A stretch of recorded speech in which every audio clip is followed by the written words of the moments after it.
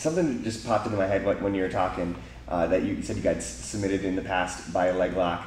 I'm wondering, do you remember? Have you ever heard Keenan talk about 2017 ADCC? Have you ever heard him say anything? No, about it? What is that? Well, he says that you guys obviously trained together all through there, and he said that he didn't do leg locks with you at all during training because he knew it was kind of a weak link in your game, and then so when you guys fought at ADCC, then he changed up his game to attack leg locks. Yeah. Did you ever hear him say that? Oh, I didn't hear that. Oh, great training partner, huh? hiding. No, yeah. I was just gonna say if you had any thoughts on that, what he thought about that, but yeah, I think it was a smart move for him. Yeah, as a competitor, I would say it was a great thing for him doing, you know. But as a training partner, I think it's not very good training because you want to your partner always make better, so you can have a better training, you know.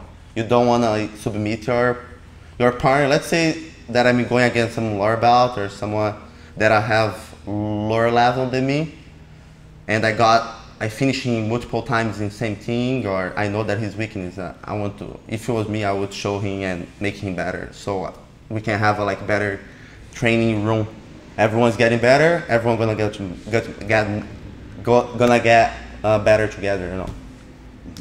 Absolutely. That popped in my head. Yeah, that's fine. I didn't hear that before too. So. He's talked about it on this podcast a couple times. So. Yeah. But